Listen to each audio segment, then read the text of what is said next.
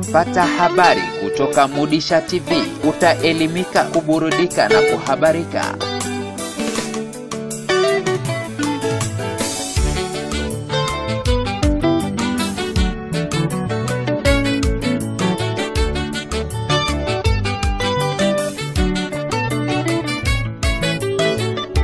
Mpenzi mtazamaji, karibu katika makala ya uraia na uhamiaji iliyoandaliwa nami Mohamed Hamad wa Mudisha TV.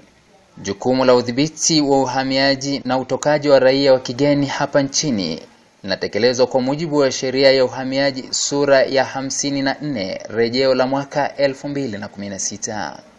Sheria ya uhamiaji inaitaka idara ya uhamiaji kumhoji raia yote au wa Tanzania au wa kigeni bila kujua anafanya kazi kwenye kampuni ama shirika gani.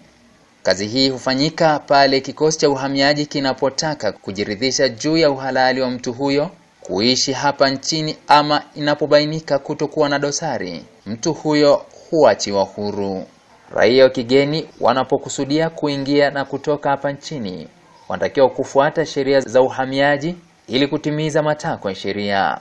Mrakibu msaidizi wa kikosi cha uhamiaji Kiteto, Matthew Ikomba, kwa mara ya kwanza anaripoti Kiteto. Nikataka kujua nini wajibu wake. Ni ofisi mpya, ni ofisi ambayo imeanzishwa hivi karibuni mwezi Septemba.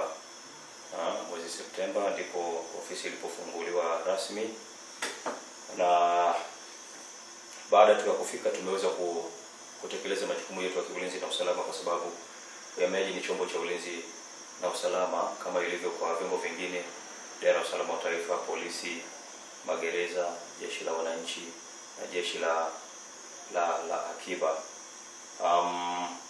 Ni chombo pekee ambacho kilikuwa kinakosekana katika ile timu ya kamati ya ulinzi na usalama ambayo inaongozwa na mwenyekiti wetu afande mkuu wa wilaya Tumaini Magesa. Kimsingi, kwa dhamana tulionayo kwa mujibu wa sheria ya kupambana na uhalifu na makosa ya jinai, makosa kama uhamiaji haramu, makosa ya ugaidi, vitendo vya kigaidi, utakatishaji wa fedha, madawa ya kulevya, ni makosa yanayofanana na hayo kwa mujibu wa sheria. Na wilaya yetu ya Kiteto imekuwa ni corridor ya kupitisha uhamiaji haramu.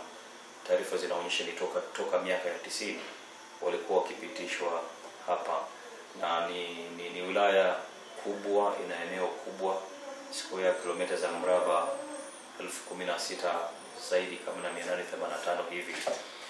Lakini tunamshukuru Mwenyezi Mungu kwamba kwa ushirikiano mzuri na uongozi thabiti wa afande mkuu wa wilaya tumeweza kuwa na mpango mkakati wa utekelezaji wa majukumu ya kiuhamiaji, ambao kwanza umejikita katika kupambana na tatizo la uhamiaji haramu, tatizo ambalo lina madhara makubwa kwa usalama na maendeleo ya taifa letu.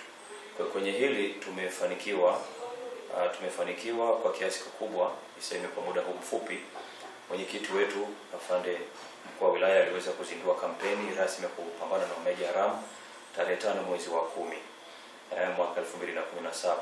Tulifanya mkutano mkubwa chini ya mti pale eneo lile maarufu, na baada ya kampeni ile ofisi yangu iliweza kujipanga kikamilifu kuendeleza kampeni hiyo na kutoa elimu kwa umma.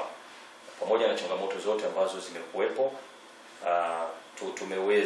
tumeweza kutembelea kata 10 mpaka sasa kati ya kata 23 za wilaya ya Kiteto. Tumekwenda Kiperesa, Kijungu, tumekwenda Njoro, tumekwenda Ngusero, tumepita Matui, tumekwenda Sunya, Lengatei.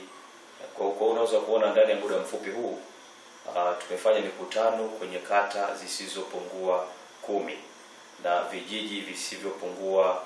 vijiji karibu 15 ambavyo tayari tumekwisha kuvipitia.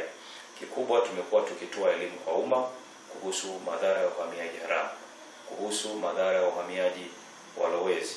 Tumekuwa tukikutana na viongozi katika ward C, level za ward C, na kuongea nao tukionyesha ni jinsi gani ambavyo maendeleo na usalama ni sawa na pande mbili za sarafu moja, na kimsingi tumeona mafanikio makubwa na mwitikio mkubwa wa wananchi kwenye eneo hili la usalama, na faida kubwa ni kwamba tunapata ushirikiano wa kutosha.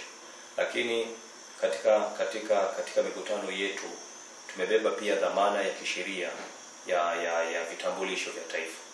Najua utoaji wa vitambulisho vya taifa kwa mujibu wa sheria ya utoaji vitambulisho vile vinatakiwa vitolewe kwa raia wa Tanzania. Kwa hiyo katika mikutano yetu tumekuwa tukiwaelimisha wananchi umuhimu wa kuwa na vitambulisho hivi. Baada ya maelezo hayo, mtazamaji wa Mudisha TV, kipindi kijacho kitakuwa na taarifa zilizosheheni elimu iliyotolewa katika vijiji na hata kata wilayani Kiteto. Msimulizi wako alikuwa ni mimi Mohamed Hamadi. Endelea kufuatilia makala za Mudisha TV.